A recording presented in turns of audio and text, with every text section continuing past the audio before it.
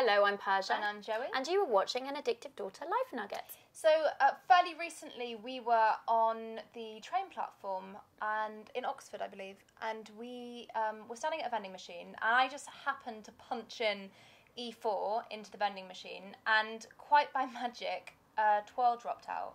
Before she'd put any money I in? hadn't put any money in.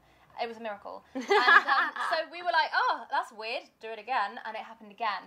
There was a fault with the machine, and you could type in whatever you wanted, and they were just dropping out like flies. It was a magical vending machine. It was amazing. And we were like totally thrilled. We could have got really quite carried away. And we would have back in the day. We would have. We would have probably taken them and sold them on eBay. Yeah. Like shitty chocolate bars. Taken them all. But what stopped us is we remembered that... And this is the moral of today's Life Nugget.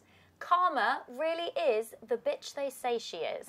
So before you go and do something that you know in your heart is a little bit naughty, even if it seems reasonably innocent, that would have been stealing. And, you know, even that one extra twirl that we had, it was stealing. Please don't tell South West Trains on that. And we are, we're firm believers that the universe kind of gives and takes accordingly to sort of balance out the balance, really. And so we did that day quite sneakily take a couple of twirls that weren't ours. We hadn't paid for them, and we're probably going to get our ass whooped in some capacity in the future.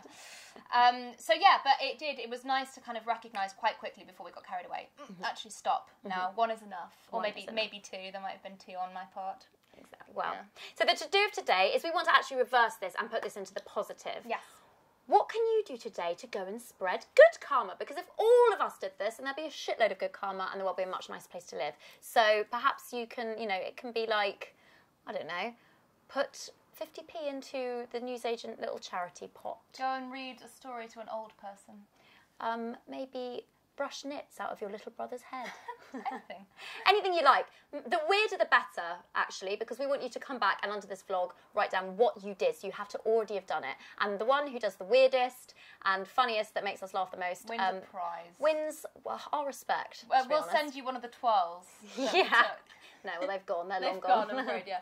Okay, we look forward to reading your responses below. Thank you so much for watching today. If you enjoyed this Life Nugget, please do like it. You can subscribe to our YouTube channel and also share this with your friends so that we're all behaving in our most positive karmic ways from now on. Thank you for watching. See you soon.